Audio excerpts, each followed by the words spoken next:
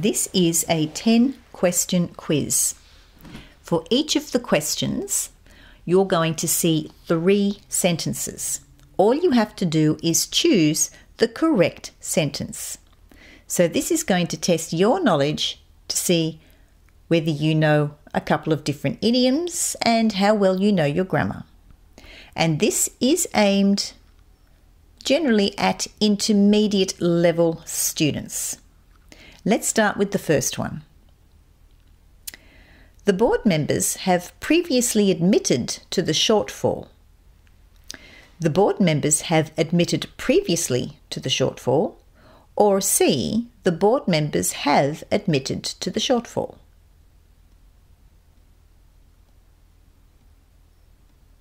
And the answer is C. The board members have admitted to the shortfall. So we can't say A or B because we're talking about the present perfect. Therefore, you can't use the adverb previously because that relates to the past. Number 2.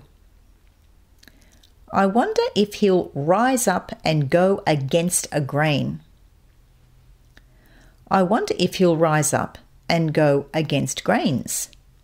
Or C, I wonder if he'll rise up and go against the grain.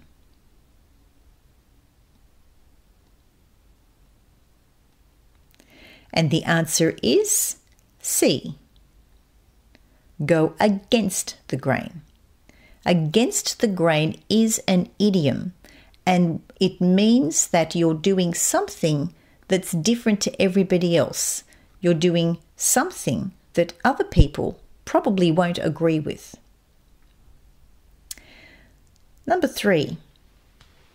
It seems to me that they must be getting instructions not to say too much.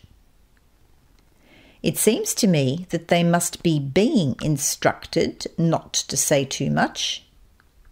Or C, it seems to me that they should be being instructed not to say too much.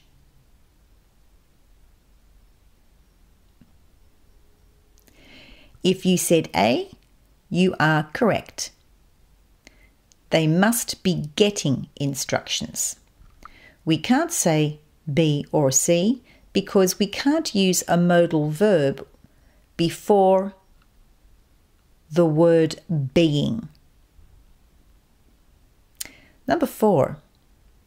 Mary will stop texting for now. Mary will be stopping texting for now. Or Mary is going to be stopping texting for now.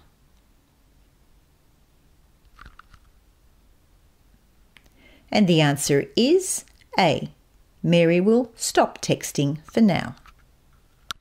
And we can't say B or C because there is no future use of will in the continuous tense aspect. Number 5. We are coming back from bushwalk because there are too many mosquitoes. We are coming back from the bushwalking because there are too many mosquitoes. Or we are coming back from the bushwalk because there are too many mosquitoes.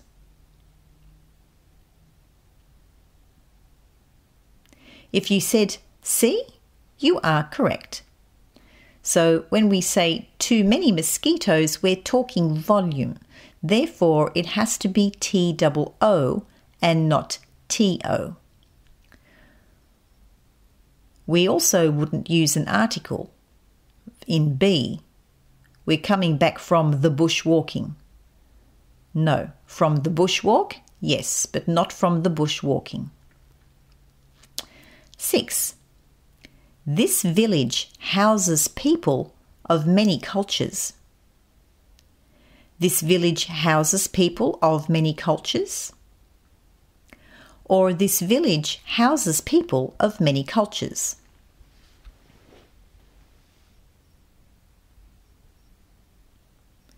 If you said B, you are correct. So we need to use the preposition of, which is part of a bigger whole, not off, O-double-F. This is not the correct preposition. And C is incorrect because we don't use punctuation. We don't use an apostrophe to say the village houses people. Houses in all three examples is a verb. Number 7. The fish are come in small waves and moving incredibly fast. The fish are coming in small waves and moving incredibly fast. Or C, the fish are appear in small waves and moving incredibly fast.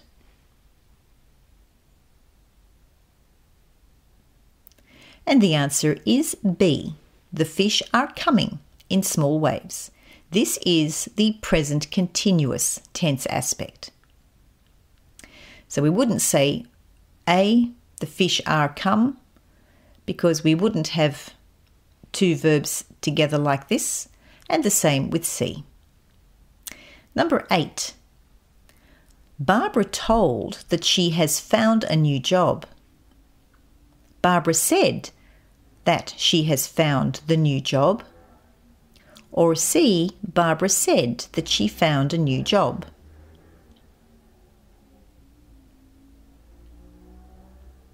And the answer is C, Barbara said that she found a new job. We wouldn't say Barbara told because told is a verb that must take an indirect object. And B is incorrect because you wouldn't say she has found the new job. No article needed. Number 9.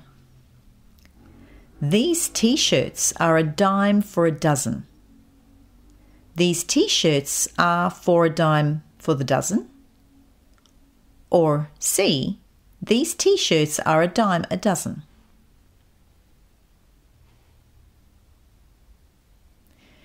If you said C, you are correct. A dime a dozen. And once again, this is another idiom that means that they're very common and can be found everywhere. Lastly, number 10. He needs to talk to the point. He needs to get to the point.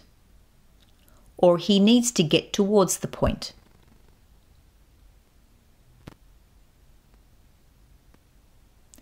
And if you said B, you are correct. He needs to get to the point. This is again another idiom, and it means get to the point. In other words, hurry up and say what it is you want to say. And that's it for the quiz.